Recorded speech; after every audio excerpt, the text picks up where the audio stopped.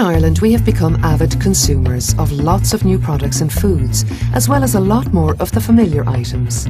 Take coffee, for example. It used to be a rare cup of instant. Now we're addicted to the stuff and probably reckon we're connoisseurs as well.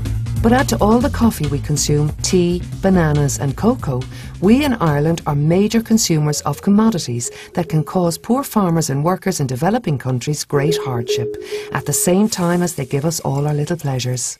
That's where the Fairtrade mark comes in, because with it comes an independent certification by Fairtrade Mark Ireland that ensures a better deal for third world farmers and workers.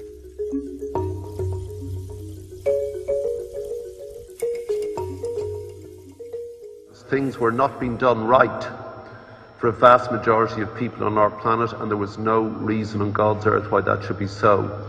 That's what today is, in a very simple, concrete measure, as everyone has pointed out. Don't buy that coffee, buy that one. It seems so pathetically puny.